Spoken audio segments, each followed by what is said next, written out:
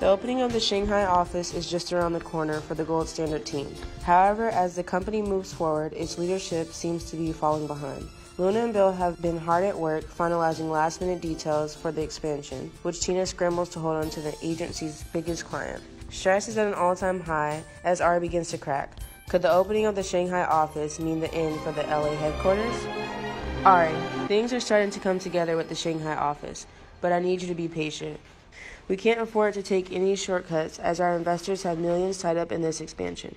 The investors, the clients, the employees, everyone needs something from me. I've got people telling me to hurry up, be patient, slow down. What's taking so long? It's insane. I'm being pulled in 18 different directions. I warned you that this globalization project would be no small task.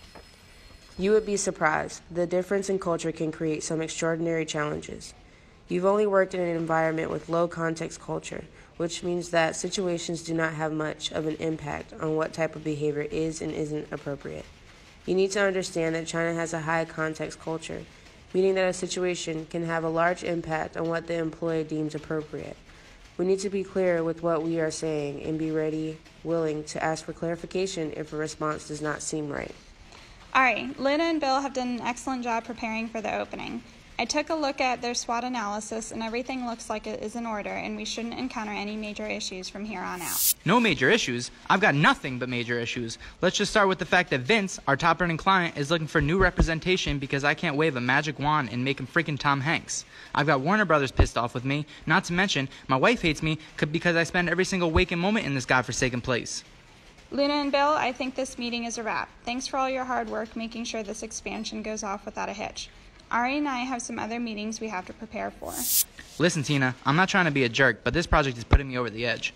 I know, which is why I'm putting Luna in charge of making the rest of the decisions. She's proven to be highly competent, and we will likely lose her if you keep treating her that way.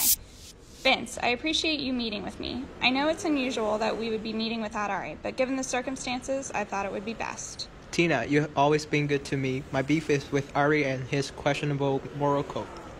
As is mine. Do you think I'd be able to sign new clients when everyone in the business is calling the agency the old standard? They think Ari's a joke.